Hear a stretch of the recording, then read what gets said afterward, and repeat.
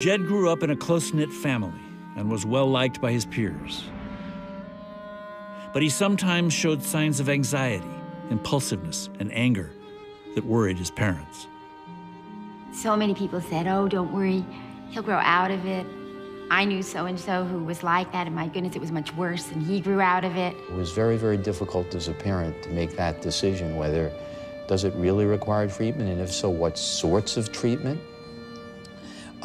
Or is it really adolescence that we're seeing, and he's an aggressive adolescent, and that's all it is.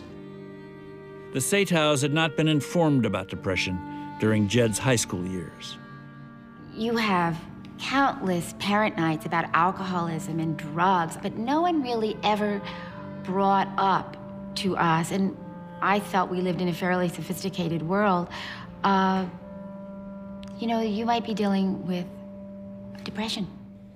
Here at the National Institute of Mental Health, neuroscientists and longtime collaborators, Dr. Jay Geed and Dr. B.J. Casey, have taken on the challenge of depression and are beginning to unlock some of the mysteries of the adolescent brain.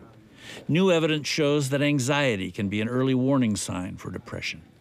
It's rare that you have a depressed child that doesn't have some symptoms of anxiety. And it's also the case that individuals with anxiety have some symptoms of depression. But it's very hard to diagnose during childhood and adolescence too, and I think that's part of the problem, is picking up on the symptoms. Using magnetic resonance imaging, or MRI, Drs. Geed and Casey have discovered dramatic and ongoing changes in the structure and function of the adolescent brain. This was a major breakthrough. Until recently, the adolescent brain was considered to be fully mature by the age of 18. But Dr. Geed's research shows that the brain continues to grow and refine its connections well into adulthood. It really shocked us when we started looking at the brain development, that it wasn't 16 or 17 or even 18, but that well into the 20s, the brain was still undergoing dynamic changes, particularly in the front part of the brain involved in regulating emotions and controlling impulses. Dr. Casey's research further revealed that the emotional centers of the brain have the upper hand during this critical period of development when teenagers are exploring their world. And it's not until the prefrontal cortex fully matures in the mid-20s that greater reasoning and judgment are able to modify the more turbulent thoughts and feelings of adolescence. Hoping to pinpoint a predictable marker in the brain's shifting landscape, Dr. Casey zeroed in on the amygdala, an almond-shaped node deep in the brain that plays a critical role in processing emotion. In a simple experiment, anxious adolescents were exposed to pictures of fearful faces.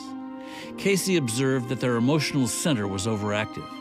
This heightened emotional state lasted far longer than that of healthy volunteers. The reason why we're interested in this heightened activity in the amygdala in individuals who rate themselves as highly anxious is because in depression and anxiety, elevated activity in this region has been linked to the disorder. And so this may be a marker for those individuals who will be at risk, and you want to make sure you're monitoring them.